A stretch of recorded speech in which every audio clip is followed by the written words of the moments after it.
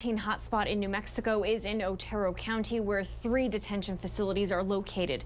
This afternoon, the Department of Health says 145 people in those facilities have contracted COVID-19.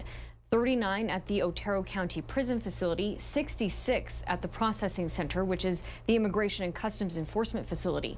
Both are managed by MTC Community, which is a private company, and 40 prisoners at the Otero County Prison Facility managed by the New Mexico Corrections Department.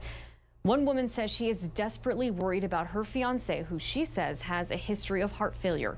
ABC 7's Kate Bury reports from Las Cruces with our New Mexico mobile newsroom.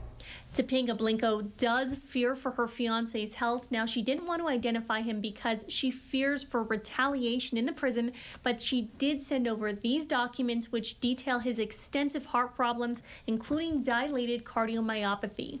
And it's just a really scary feeling. It's like your heart's breaking, knowing you can't do anything about it, but just sit there and wait.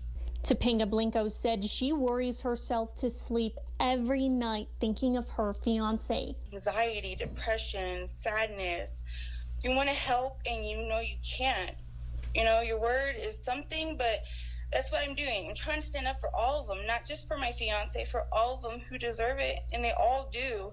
Blinko says her fiance is serving time for an armed robbery at the Otero County Prison Facility, which is managed by Management and Training Corporation, a private company. In response to the pandemic, the company released this video showing that inmates are making hundreds of face masks for the facility, medical staff, and the community. We have inmates who are good with the tailoring.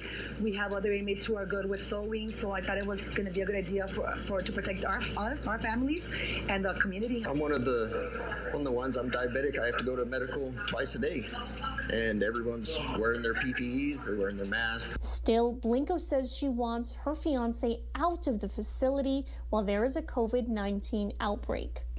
He will die. Like, he's a really high risk, and he deserves to be let out and released so he can live what life he has left. Blinko said her fiance has served 3 years of a 13-year sentence, but she says she doesn't know if he'll survive the next 10 years given his extreme risk during the COVID-19 outbreak at the Otero County Prison Facility.